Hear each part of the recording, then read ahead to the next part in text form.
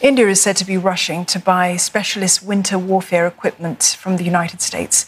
Observers believe that this could mean India is preparing for border tensions with China to last into the winter. The standoff in the Himalayas has prompted India and China to move troops, tanks and missiles to the disputed region. Despite months of talks, they failed to reach an agreement, though. Tensions continue to be fraught, with India capturing a Chinese soldier who'd strayed into Indian territory. Neha Punya joins us now from Delhi with more on this story. Neha, how are these reports stacking up against what you know from officials and experts? And who does that signal?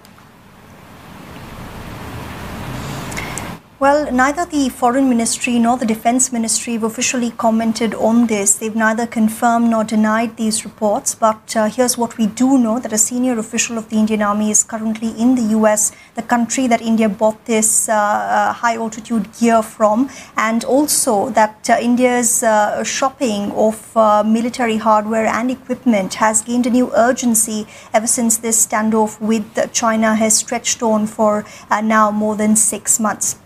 So far, there have been 7 rounds of talks between the military leaders. There was also a high-level diplomatic engagement between the foreign ministers of both countries, where the entire world was told that a disengagement was imminent. But more than a month on, there's nothing really that's changed on the ground except for the onset of a very harsh winter. And despite all this, there will be another round of talks that will be held next week. And experts say this clearly signals that both sides are keen to ensure that dialogue continues, that there's no new provocative action from this side.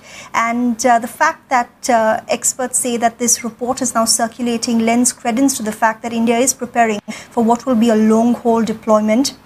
This is the longest and the worst standoff between the both countries in nearly 40 years. Thousands of troops continue to be deployed at an altitude of 15,000 feet in what will be temperatures of minus 30 degrees Celsius. And the concern is that things shouldn't get worse during the long winter months. And here's what strategic affairs expert Harsh Pant told me earlier today.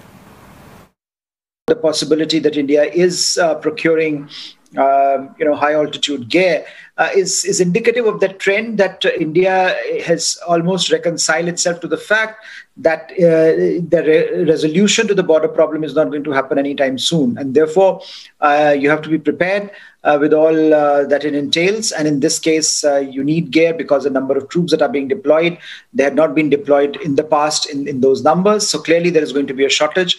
And so, what do you do in such a situation? You try to procure it on a short notice from countries that you have not gone to earlier. So in this case, the US has become a vendor. Neha, India says it captured a Chinese soldier who strayed across the border today. Do we have any more details on this? That's right, Steve. Earlier today, the Indian Army confirmed that it had in fact detained a soldier of the Chinese Army in Ladakh. That's the same region where this current standoff is ongoing.